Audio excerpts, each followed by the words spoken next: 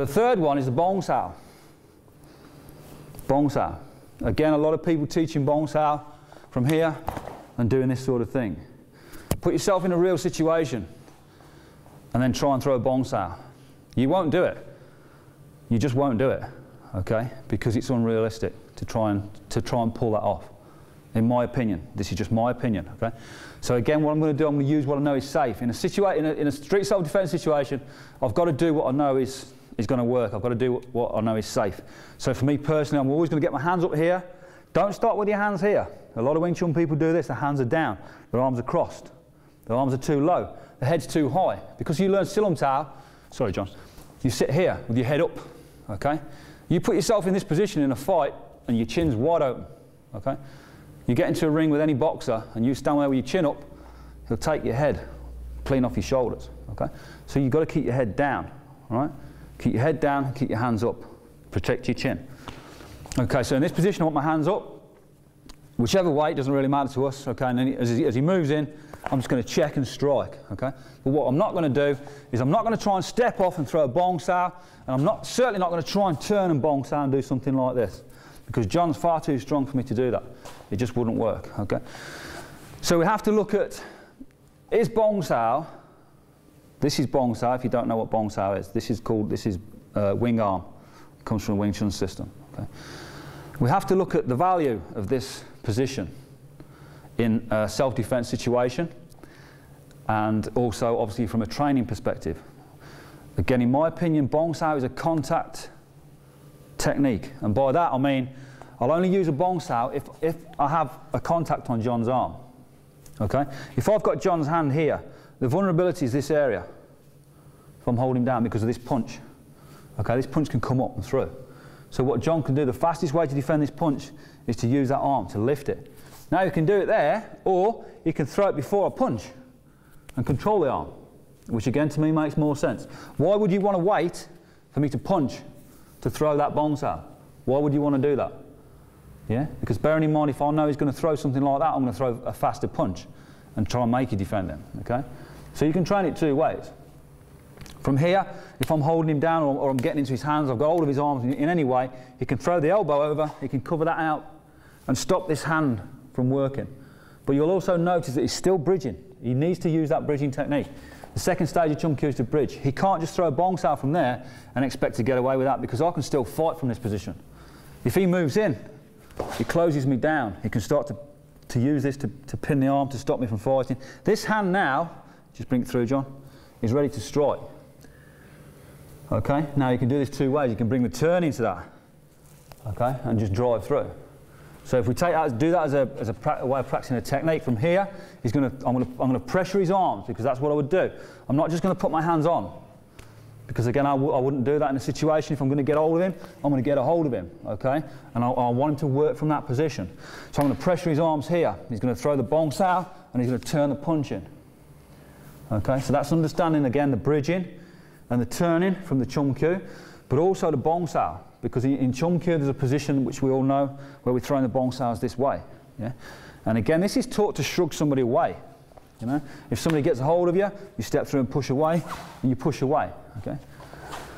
But the chances of you applying it as a double-handed technique are just almost impossible. What you're going to do is you're going to step forward and you're going to bridge and get to that point. Now, do you want to push somebody away, or do you just want to cover yourself so you can hit him with the other hand?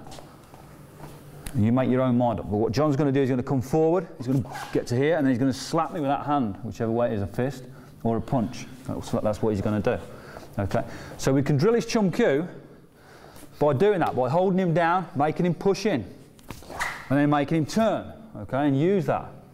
Okay? Because even if your hand's here, if he puts enough turning force into that, you're not going to stop that punch. Don't think for 1 minute that in that position, just because I have his hand, I can control his power, because I can't. It's very, very difficult. Okay? I'm going to need to move. Okay? So again, the other side of the coin is to look at that and say, well, if he's doing that, what is that going to teach me about getting out of those positions? So if you come into there and you turn, and he's going to strike, it teaches me the vulnerability of where I am. And if I understand that, then I can develop my Wing Chun to be able to get away from that. Okay? So I'll pick it up straight away. As I'm working with John, if he comes in with this technique and he's there, I'm already opening this gap. As he steps forward, I'm moving out, because I don't want to be hit with that hand. If he tries to fire that hand, now I'm in a position where I can snatch and strike through, okay? And work it in different ways from a contact position.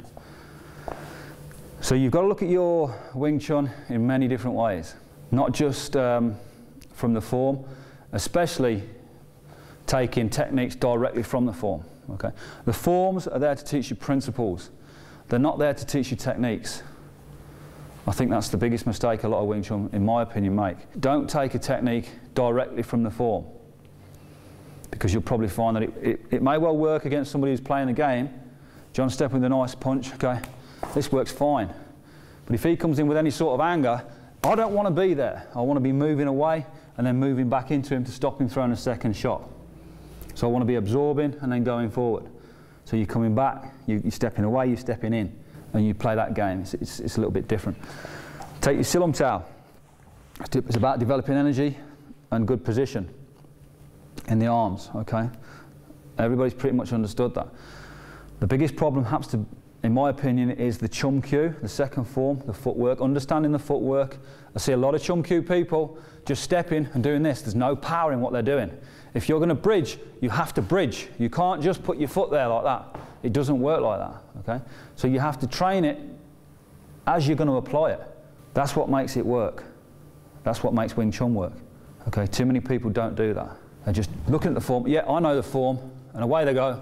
1, 2, 3, cut in, cut back, take the sense line, off they go, back onto this one. But they're not putting any application. There's no intention to what they're doing, and you can see that, okay? If you train it that way, that's what you're going to end up with. A form that has no value, basically, okay? You've got to take that, put it into your fighting skills, and make it work. But you won't make the techniques work directly from the form. What you have to do is break it down. The fact that you're throwing a Bong Sau with a step doesn't mean that you are going to throw a Bong Sau with a step in application. It's teaching you two things. It's teaching you to step, and it's teaching you to throw your hands. Whether it's a Pak Sau, whether it's a Bill Sau, whatever it be, but what it's actually doing is teaching the coordination of stepping and using the hands at the same time, rather than step in, throw your hand, or throw your hand, then step. Okay? The timing is, you step and apply. You step and apply. And you can use that in every direction possible. The only reason it's done in a straight line in the form is because it keeps the form concentric. Okay? So you're not moving all over the place. You're just working up and down. You don't need to. To understand a principle, all you need to do is step. So we step in straight lines. Then we turn around and we go back the other way. It's basically a drill. So I'm Steve Dyde from the Combat and Exercise Centre. Thank you for your time.